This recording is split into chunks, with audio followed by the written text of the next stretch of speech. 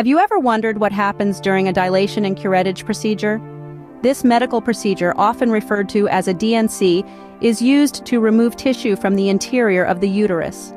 The uterus is a muscular reproductive organ located in your lower abdomen. The cervix, the lower part of the uterus, forms a link between the vagina and the uterus. A DNC can be undertaken for diagnostic or therapeutic purposes. Diagnostically, it can help explore the causes behind conditions such as abnormal or heavy bleeding, severe menstrual pain, difficulty conceiving, or abnormal cells found in a pap smear. Therapeutically, a DNC can address uterine issues like excessive postpartum bleeding from retained placental fragments, cervical or uterine polyps, fibroid tumors, or incomplete miscarriage or abortion where fetal or embryonic parts remain in the uterus. So, as you can see, a DNC can be a crucial procedure for diagnosing or treating specific uterine issues. Now let's delve into what happens before and during the procedure. Prior to the procedure, the doctor initiates the dilation process. This could involve the use of a softening medication or a thin rod called a laminaria, which is inserted into the cervix. The laminaria gradually expands by absorbing cervical fluid, leading to the opening of the cervix. During the procedure, you'll be asked to lie on your back with your legs in stirrups, much like a standard pelvic exam. Anesthesia will be administered. This could be local or general, depending on the specifics of the procedure and your individual needs. Next, a speculum is inserted into the vagina. This instrument widens the vaginal canal, allowing the doctor to visualize the cervix. The doctor then inserts a series of smooth rods into the cervical opening. The rods increase in thickness progressively, which dilates the cervix and allows access to the uterus.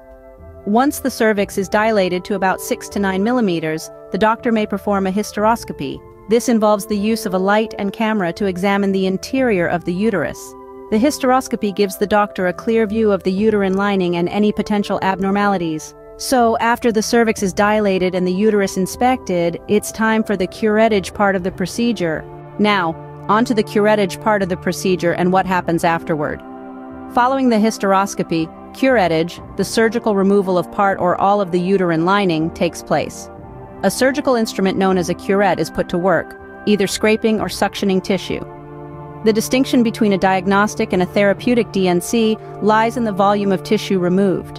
In a diagnostic DNC, only a small sample of endometrial tissue is collected for lab testing. Conversely, a therapeutic DNC involves the removal of the entire uterine contents to address a known uterine condition.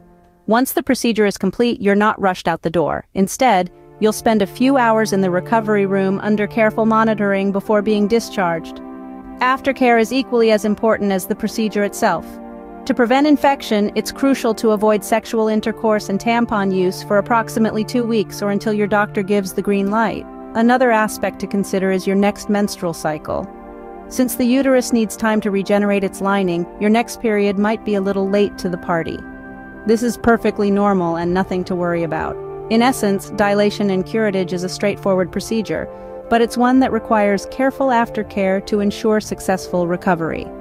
And that, in essence, is what happens during a dilation and curettage procedure from start to finish.